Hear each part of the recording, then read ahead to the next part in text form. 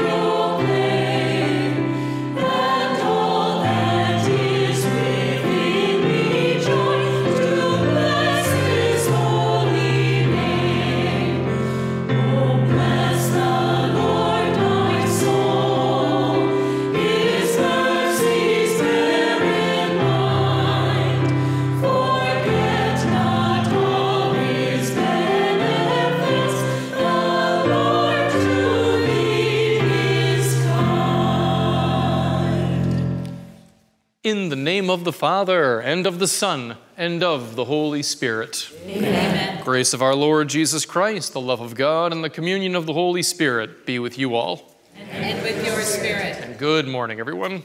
Good morning, Father. Today we are celebrating the 25th Sunday of Ordinary Time. Brothers and sisters, let us call to mind our sins and so prepare ourselves to celebrate these sacred mysteries. You were sent to heal the contrite of heart. Lord, have mercy. Lord, have mercy. You came to call sinners. Christ, have mercy. Christ, have mercy. You are seated at the right hand of the Father to intercede for us. Lord, have mercy. Lord, have mercy. And may Almighty God have mercy on us, forgive us our sins, and bring us to everlasting life. Amen.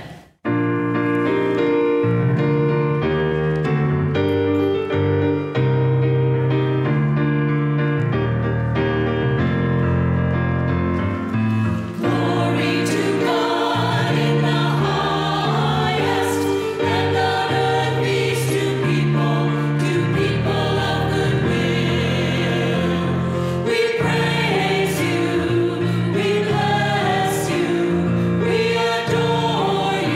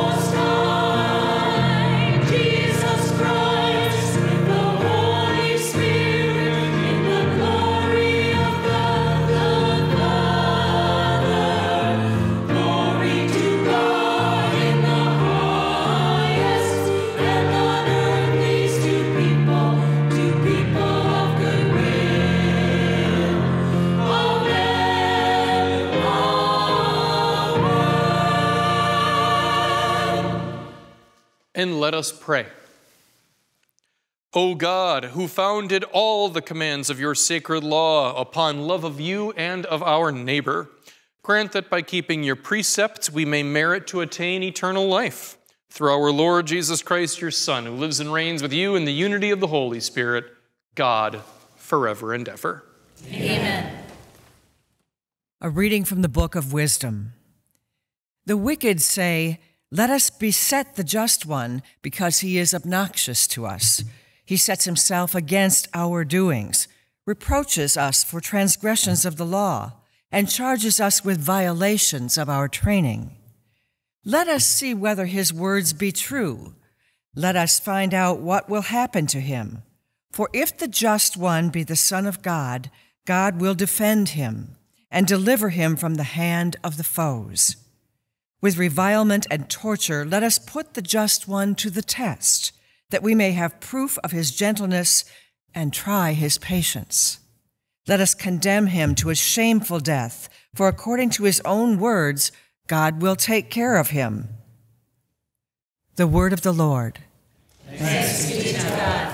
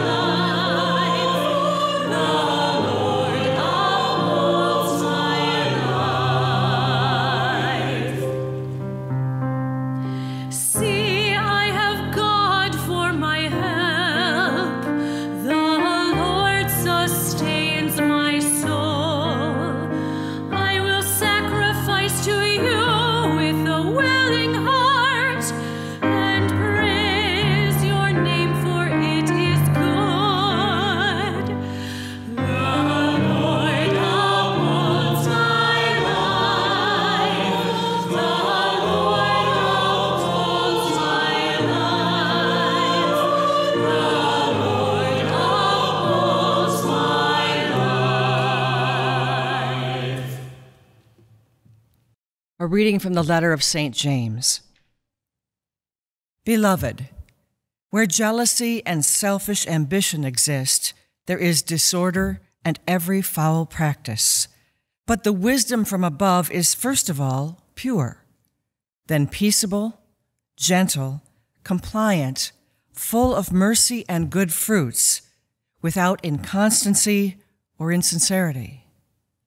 And the fruit of righteousness is sown in peace for those who cultivate peace. Where do the wars and where do the conflicts among you come from? It is not from your passions that make war with your members. You covet but do not possess. You kill and envy, but you cannot obtain. You fight and wage war. You do not possess because you do not ask. You ask, but do not receive, because you ask wrongly to spend it on your passions. The word of the Lord. Thanks be to God.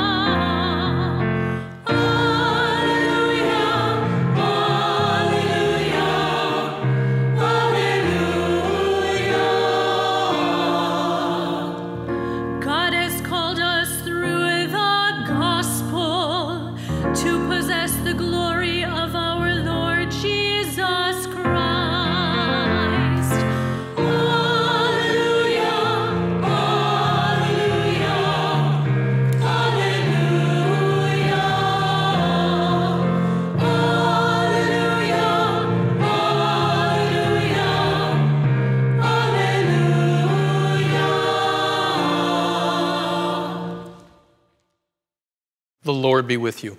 And with your spirit. A reading from the Holy Gospel according to Mark. Glory to you, O Lord.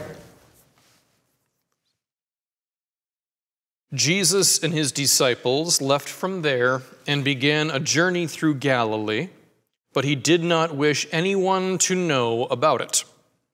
He was teaching his disciples and telling them, "The Son of Man is to be handed over to men, and they will kill him. And 3 days after his death, the Son of Man will rise." But they did not understand the saying, and they were afraid to question him. They came to Capernaum, and once inside the house, he began to ask them, "What were you arguing about on the way?" But they remained silent. They had been discussing among themselves on the way who was the greatest. Then he sat down, called the 12, and said to them, "If anyone wishes to be first, he shall be the last of all and the servant of all." Taking a child, he placed it in their midst and put his arms around it. He said to them, "Whoever receives one child, such as this, in my name, receives me. And whoever receives me receives not me, but the one who sent me." The Gospel of the Lord. Praise to you, Lord Jesus Christ. With our Gospel today, we hear Jesus explain that the first shall be last and the last shall be first, and whoever receives a little child in my name receives me. So when we show kindness, dignity, and compassion to the least of all people, we are honoring the King of the universe himself. So in essence, it's the classic teaching that in the eyes of God, there's not really any difference between honoring the greatest and the least. So don't worry so much about the greatest. You can focus on the least. In the eyes of God, that's pretty much the same thing. So for today, I just want to offer a very sensible word of warning. Avoid living out the opposite of this gospel.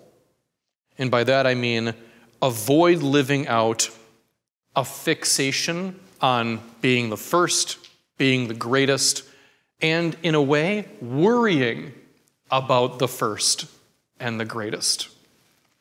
There's an attitude in the world today, very, very common in the modern world, and some people have labeled it the "if you can't help everyone, why bother helping anyone" syndrome. So it's referring to people who look out into the world and they see the problems and they fall into despair, they become dejected, and they say to themselves, the world is too broken to fix. Why bother volunteering at a homeless shelter when war is raging all around the earth? Jesus says to receive a little child, in my name. What good am I doing by being kind to the neighborhood children when human trafficking is a thing. You know, they're people who are so fixated on the big issues, the big problems, the things that will make you greatest if you solve them, essentially, that they've lost a sense of the good that they can bring into the world in their lives. So I know the cynics of the world will disagree with this, but the world is changed for the better when people, good, decent people, in spite of their sins and shortcomings, Lord knows we all have them, when good, decent people do good little things in their lives every day with great love. Jesus never asks us to personally save the world. That is his job. He does not ask us to be personally responsible for solving the biggest issue of our era of history. He asks us to do little good things every single day with great love. When we do that in 1,000 different ways, that is receiving a little child in your midst, and therefore it is receiving the King of the universe himself. In the eyes of God, there is no real difference between serving and honoring the greatest of the world and the least of the world. If you can do little good things with great love, you serve the King of creation himself. I believe in God, the Father Almighty, creator of heaven and earth, and in Jesus Christ, his only Son, our Lord, who was conceived by the Holy Spirit, born of the Virgin Mary, suffered under Pontius Pilate, was crucified, died, and was buried. He descended into hell. On the third day he rose again from the dead. He ascended into heaven and is seated at the right hand of the Father. From there he will come to judge the living and the dead. I believe in the Holy Spirit, the Lord, the giver of communion of saints, the forgiveness of sins, the resurrection of the body, and life everlasting. Amen. And brothers and sisters, for the sake of all those in need of prayer, the greatest and the least alike, let us raise our voices as one community of faith. For the Church, that we may model wisdom, peace, and righteousness for all to witness, encouraging the fruitfulness of these virtues around the world. We pray to the Lord. Lord, hear our prayer. For our planet, that we may exercise loving care for our common home, protecting it from the harm and working to ensure its richness for generations to come. We pray to the Lord. Lord, hear our prayer. For those who have been mistreated or oppressed, that they may receive justice and peace, we pray to the Lord. Lord, hear our prayer. For our children who are dependent on grown-ups for care and support, that they may be kept safe and healthy as they learn the values of kindness, mercy, and forgiveness, we pray to the Lord. Lord, hear our prayer. For the speedy recovery of all the sick, especially among our Heart of the Nation parish family, we pray to the Lord. Lord, hear our prayer. For everlasting peace for those who have died, we pray to the Lord. Lord, hear our prayer. For the needs and prayers of all of our Heart of the Nation parish members, including those joining us from the states of Michigan and Alabama, we pray to the Lord. Lord, hear our prayer. Lord God, we offer up all these prayers with confidence that they are heard by you and that your blessing descends upon us always as a response to our prayers. We ask all these things through Christ our Lord. Amen.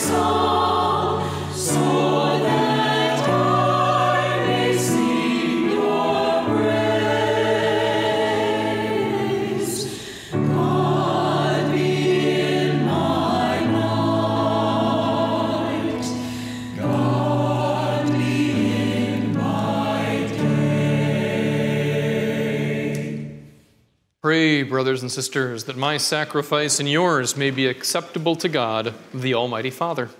May the Lord accept the sacrifice at your hands, for the praise and glory of his name, for our good and the good of all his holy church. Receive with favor, O Lord, we pray, the offerings of your people, that what they profess with devotion and faith may be theirs through these heavenly mysteries, through Christ our Lord. Amen.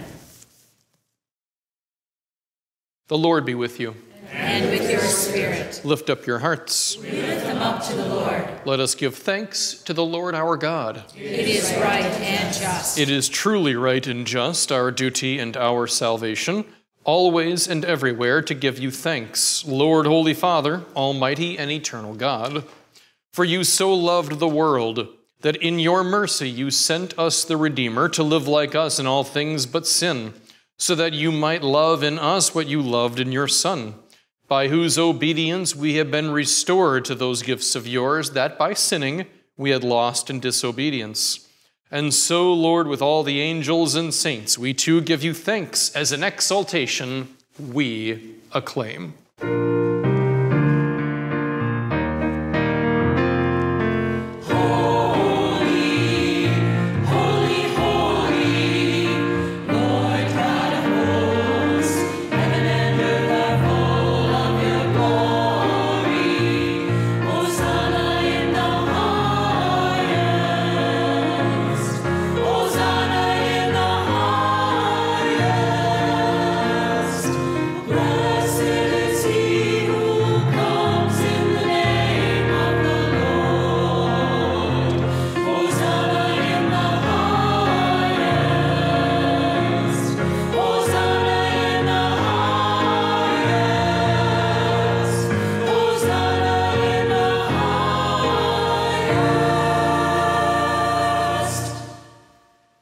You are indeed holy, O Lord, the fount of all holiness. Make holy, therefore, these gifts, we pray, by sending down your Spirit upon them like the dewfall, so that they may become for us the body and blood of our Lord Jesus Christ. At the time he was betrayed and entered willingly into his passion, he took bread and, giving thanks, broke it, and gave it to his disciples, saying, "Take this, all of you, and eat of it, for this is my body, which will be given up for you."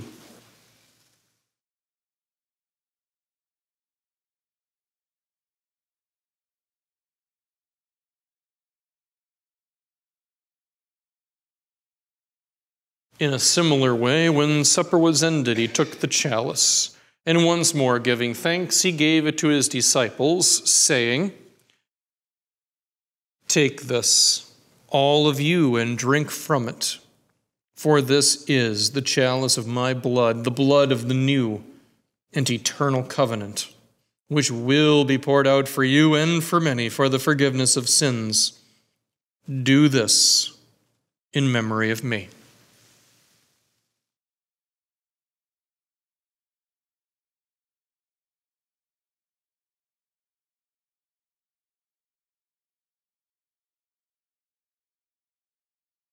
The mystery of faith.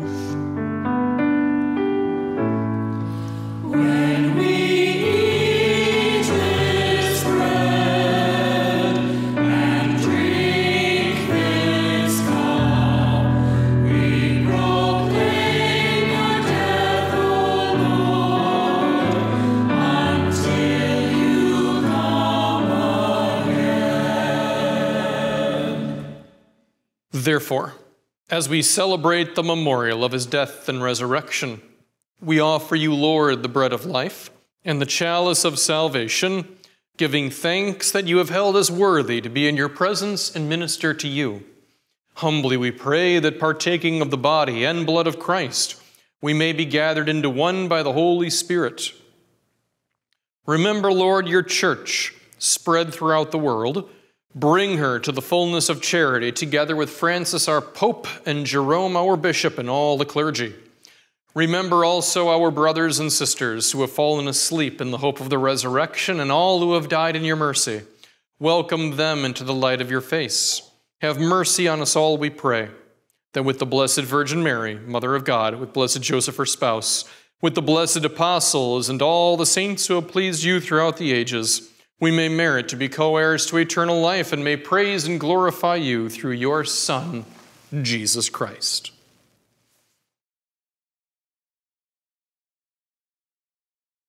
Through him and with him and in him, O God, Almighty Father, in the unity of the Holy Spirit, all glory and honor is yours forever and ever.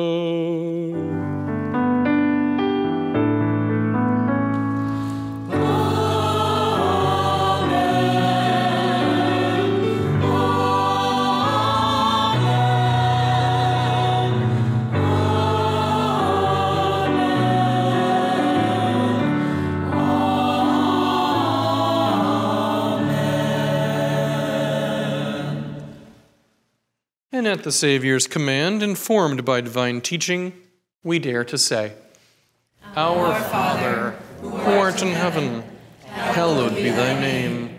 Thy kingdom come, thy will be done, on earth as it is in heaven. Give us this day our daily bread, and forgive us our trespasses, as we forgive those who trespass against us. And lead us not into temptation, but deliver us from evil.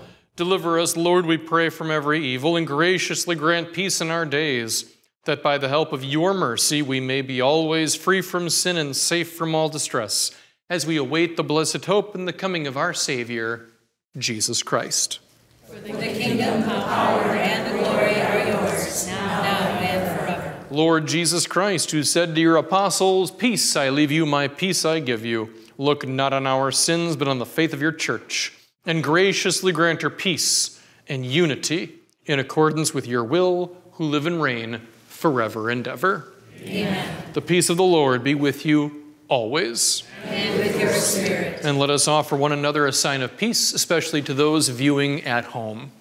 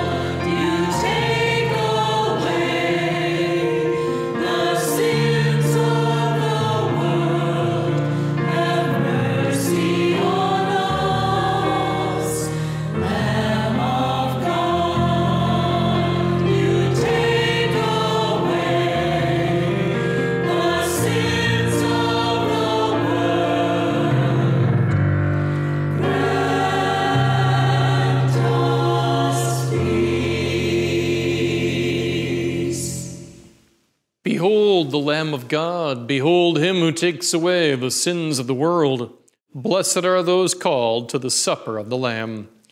Lord, I am not worthy that you should enter under my roof, but only say the word, and my soul shall be healed.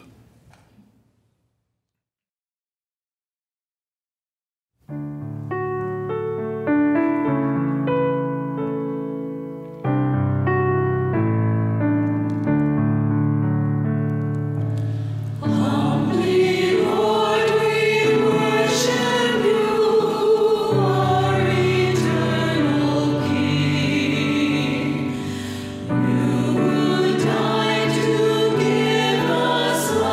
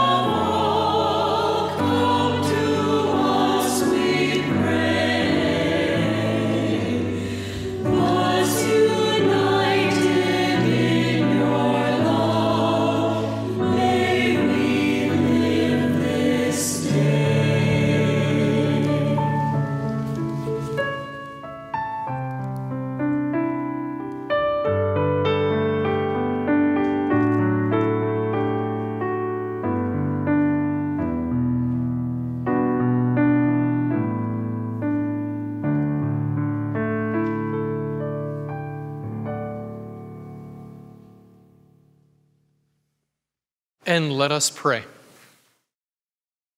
Graciously raise up, O Lord, those you renew with this sacrament, that we may come to possess your redemption both in mystery and in the manner of our life. Through Christ our Lord.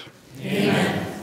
The Lord be with you. And with your spirit. May Almighty God bless you, the Father, the Son, and the Holy Spirit. Amen. This Mass is ended. Let us go in peace. Thanks be to God.